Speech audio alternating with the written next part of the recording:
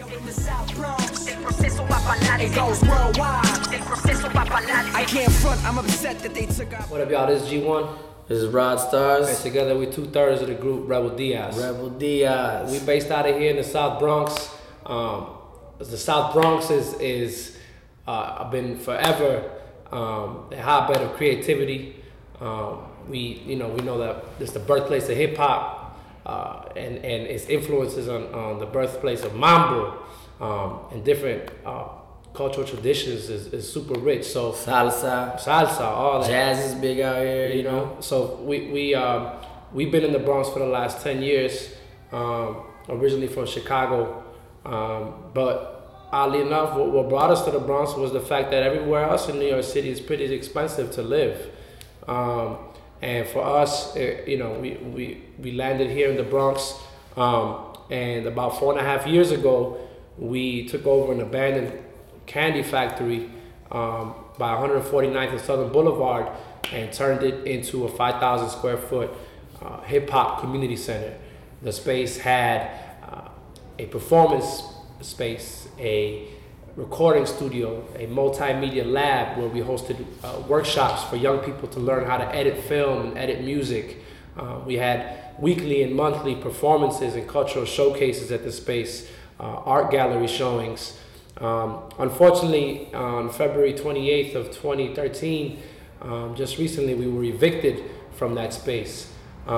Evicted forcibly and violently evicted by the NYPD and by city marshals. For us, we are moving forward. We are gonna continue our programming, continue our work in conjunction with other allied organizations here in the South Bronx. But most importantly, in regards to how it links to music and community, for us, we realize there's a process of gentrification going on in the South Bronx. We saw it happen in the 80s and early 90s in the Lower East Side. We saw it happen in Brooklyn. In the last decade, we've seen it happening in Harlem. And the next frontier of real estate speculation is here in the South Bronx. And unfortunately, the loss of our physical building is a symptom of that larger problem of gentrification occurring in the South Bronx.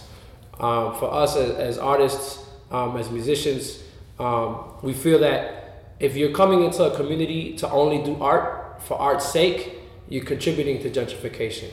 For us, if you're gonna go into a community that's not yours, where you're not originally from, it's really about serving the community. And so it's not just about doing music or your art or whatever in your closed studio space, but being able to use that art, being able to use that music to build community. And that's what our vision was for the RDACBX, the Rebel Diaz Arts Collective. The thing about the Bronx, if you stop and think about it, is that think about it like this. You ain't never heard nobody say the Brooklyn, the Manhattan, the Queens, you know what I'm saying? But it's the Bronx. And you know, it's based on the name, the Bronx River.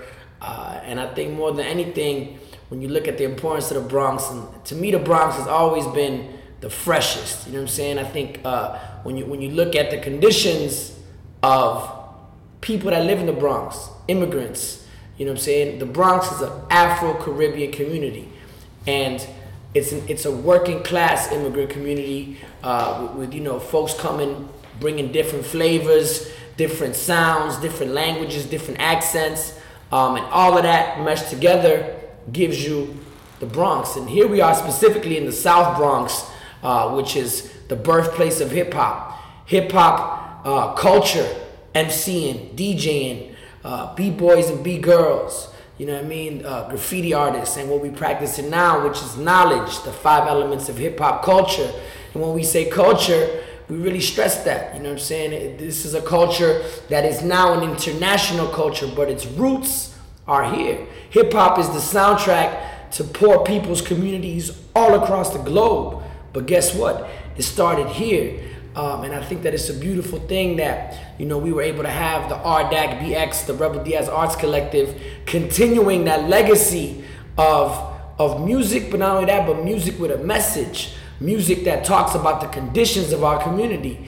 And the conditions of our community in 2013, like the famous song, The Jungle by, Grandmaster Flash in the Furious 5, where MC Melly Mel says it's like a jungle sometimes. It makes me wonder how I keep from going under. You know what I mean? Or when he starts off with broken glass everywhere, those conditions are still here today. Our young people are still getting beat up by the police. We still getting, you know what I'm saying, evicted from our homes and from our community centers. And I think the idea of what the Bronx brings, you know what I'm saying, through music, or what music brings to the Bronx, is that idea of making something out of nothing. You know what I'm saying? The same way we turned a 5,000 square foot abandoned warehouse into a hip hop community center back in the day. You know what I mean? The Zulu Nation and Africa Bambaataa and the Rocksteady crew, they used to turn abandoned buildings into the illest nightclubs. You know what I mean? The first hip hop nightclubs, or turn a park into the first, you know, hip hop jam or hip hop outdoors accessible to the community. So I think that when we look at our surroundings, we definitely see the influence in the music, and we see the music influence the people. You know what I mean? Hip hop culture has given the Bronx worldwide fame. You know what I mean? The same way people talk about, man, the Bronx is the burned down, the borough, or that the Bronx was dangerous. People talk about hip hop. When they hear the Bronx, they think hip hop. And I think that we're also following, you know, and continuing the legacy of just music that addressed issues. You know what I mean? When you look at, Hector Lavoe and Willie Colon, they had albums called Crime Pays. You know what I'm saying? Or you look at the Ghetto Brothers, who are from Hunts Point, that were a fusion of different, you know, what it was kind of like hip hop and bomba and rock, all put together. So I think that there's definitely, you know, or you look at the jazz, you know what I'm saying? We just heard one of the greats, Jimmy Owens, you know, and the piano player, Val Capers. You know, Valerie Capers. We're a continuation of these different musical legacies.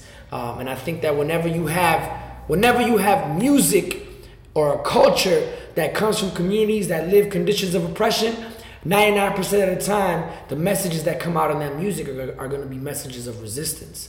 And I think that that's what you get, you know what I'm saying, when you deal with music that comes from the Bronx. And in that spirit, even though we got evicted from our building, we're moving forward with our work. You can't evict hip hop, never from the South Bronx. So we're moving forward. We're in the middle of a 60-day Indiegogo campaign to raise $50,000 to be able to obtain a new building and new facilities, and be able to get some of the equipment that we lost also in the eviction.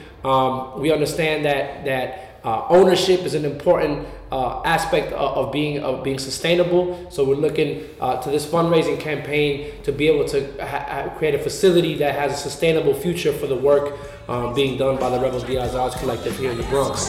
For more information on that, you can go to www.rdacpx.org. www.rdacpx.org. Now that's crazy. What I'm supposed to do when they shut the stores down and there ain't no food? Now that's crazy. Like I'm the violent one.